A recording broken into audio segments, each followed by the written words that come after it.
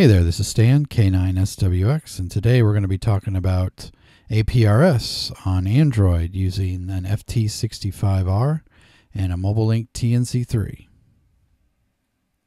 So if you saw my last video, I discussed the FT65R, the TNC3, using an iPhone and an iPad, which worked pretty well. And I got a couple comments on that video asking if I could do the same for Android. So I dug out my old Android tablet, and sure enough, it works, and I'm going to show you how I did it. So the first thing is you need the Yaesu FT65R. It's a nice little $100 dual band radio from Yaesu. Pretty basic, but it has a lot of neat little features. But for our purposes, we're going to be hooking it up to the Mobilinkd TNC3. Now, they don't make that anymore, that model. You can buy them used, but they've replaced it with the TNC4, which works the same way. Pretty much does the same thing, has a few additional things, but for our purposes, it's the same thing. So I will put all the links in the description below for all of this stuff, but you need the Yaesu 65, the Mobilinkd TNC3 or 4, and the appropriate cable. This is the cable I use, the 2-pin TNC cable. Works with the 65, 25, etc. And then you'll also need, for the Android, I'm using an Android tablet, an older one.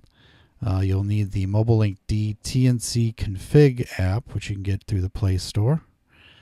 And you'll also need APRSdroid, which is the awesome little APRS program for Android. And there's two ways to get this. You can go through, you can go to APRSdroid.org, or you can go to the Google Play Store and support the author.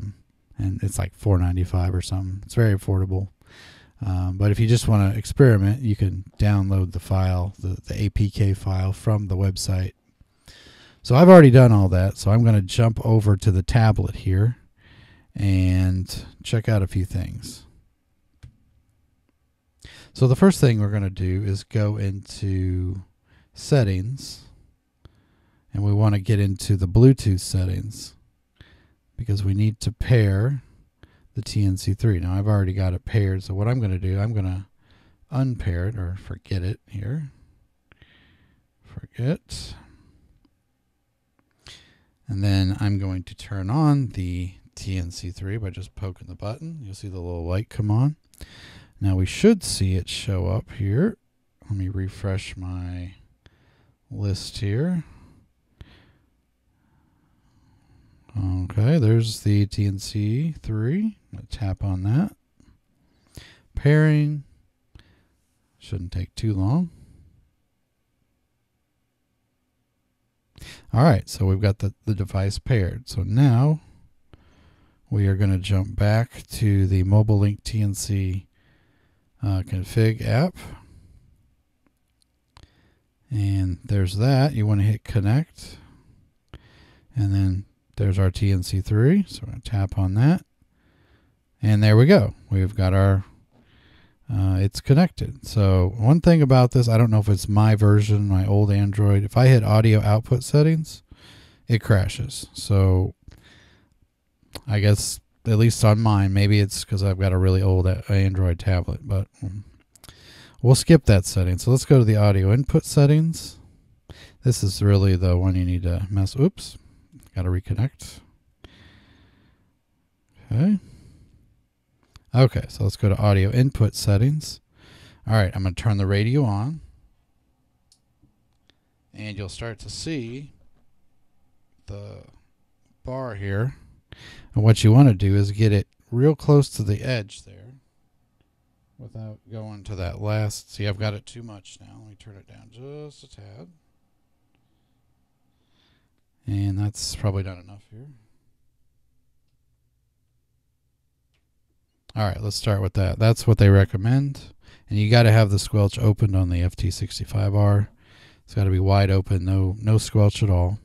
So that looks good. Let's go to the power settings. Well, that's just the battery level of the TNC3. This is what I've got here. I think it's just the standard stuff. Modem settings, obviously 1200 baud. There's that. And then you want to, if you change anything, just go ahead and hit save. And there's that. So when you're done with that, you want to hit disconnect. Okay. And then you go back to APRSdroid. And let me go to the main. All right, that's what it probably comes up as because you haven't set it up yet. So we're going to go over here and you go to preferences. And this is what we really need. Besides your call, okay, we'll start with the call sign here. Obviously, that's my call sign, but you'd put yours in there. And then the SSID is whatever you want it to be. It's either one. You don't even have to have one if you don't want to, but for my purposes, I'm doing 5. You can do 7. I mean, it doesn't really matter too much, but I'd probably do 5 or 7.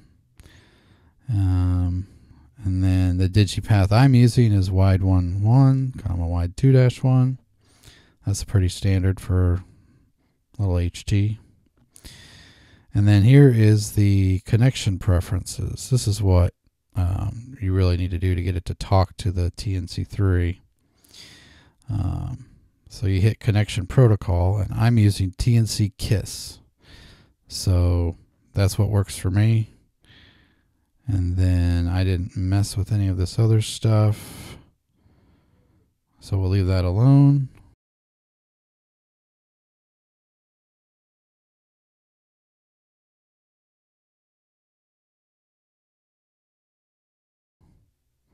Go back. Now I'm going to hit start tracking. And then it starts the connection. Okay, now it's connected to the TNC, so that's good. Now what I'm going to do is I'm going to use my FT5 here to send a message. I'm going to try not to do this, so I block it here. Let's see here.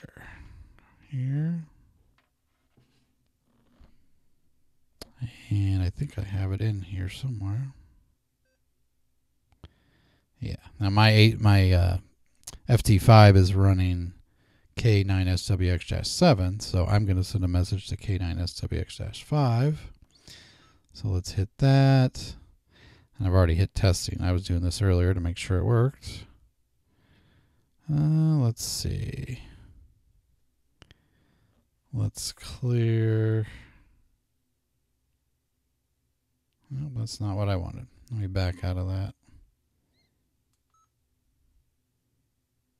Forgot which button. Oh, reply. Here we go.